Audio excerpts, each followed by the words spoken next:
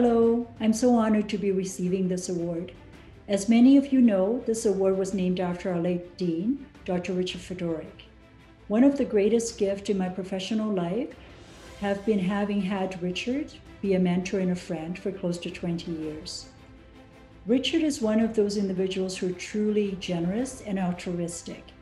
He wanted and worked very hard to make sure that everyone around him succeed and be great in their own right, because he believed that by doing so, the organization and the group becomes strong and can serve our patients and the greater good.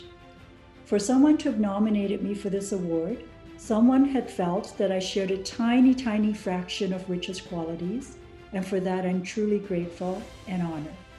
Thank you so much for this award.